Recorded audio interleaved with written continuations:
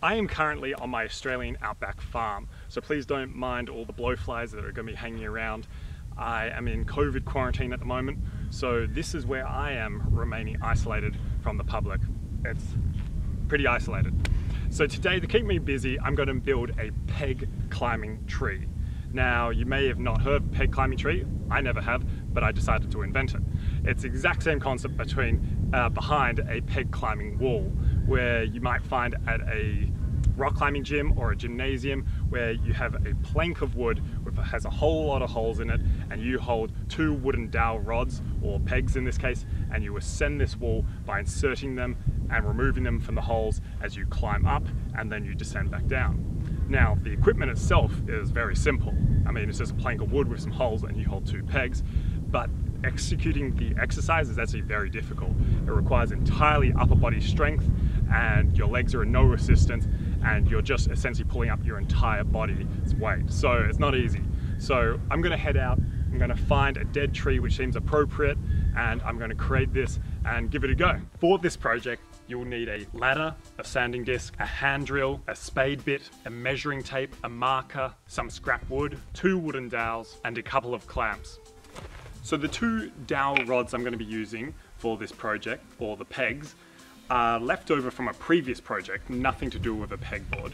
So they work out perfectly for this project. The only problem is that they're 40 mil in diameter, whilst the largest spade bit I have on hand is 38 mil, and I can't get any bigger ones right now because I'm in COVID quarantine. So I'm just gonna have to make do with it. And how I'm gonna do that is I'm gonna sand these down to about 37 mil using the circular disc sander. So the first thing I'm gonna do is clamp down this spare piece of wood. And I'm doing that because that way I can drill a hole through it with the spade bit and then test out how my sizing is going with the dowel rod as I sand it down.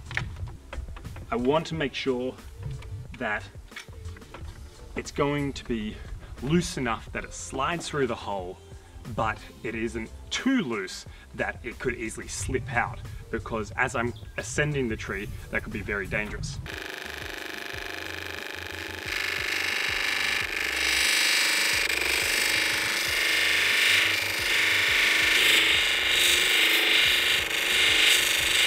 Now to test the sanding after first go.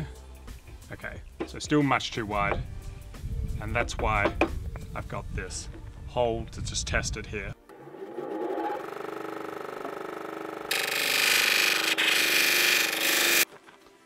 And again, okay, so it's already getting closer. It's starting just to fill there, like maybe with a hammer, I might be able to get it in, but still needs to be much looser to slide all the way through and all the way back out.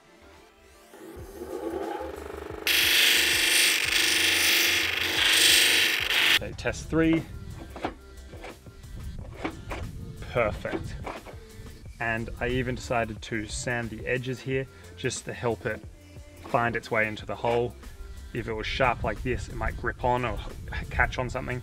Next, I'm gonna sand up this second rod just like I did the first one, even them out, clean them up so they look nice, and then head out. And find a tree to finalize this peg climbing tree.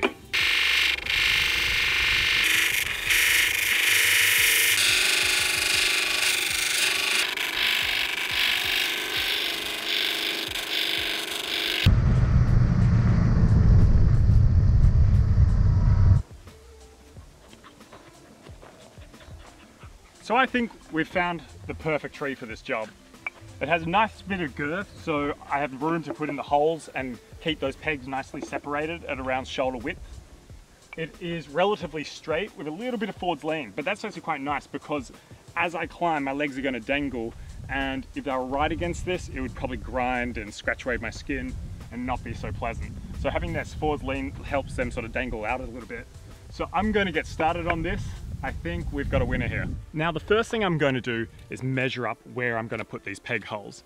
The only thing is, unlike a rock climbing center where the peg climbing board would be perfectly parallel with its holes, this is a tree. It's got uneven surfaces. It's got parts where it goes in, it's got parts where it comes out. So the measurement's never going to be perfect, but that's okay. It adds a bit of technical difficulty as I climb. So I'm just gonna make it around 11 inches. I find that's a sort of nice width where it keeps it nice and tight, but it's not too tight for me, not too wide. And I'll go from there and see how I go.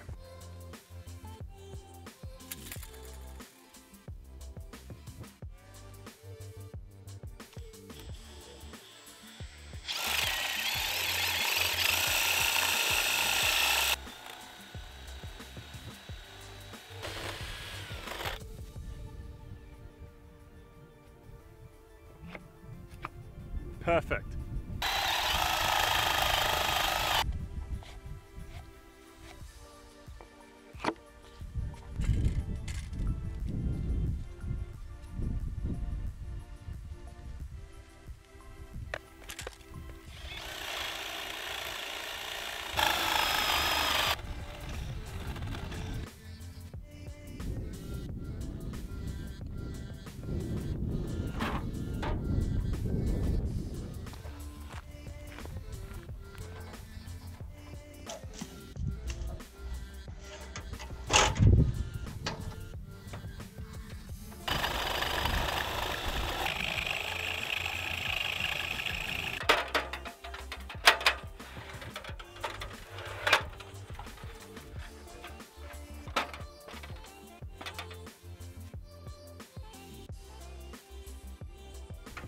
Last hole.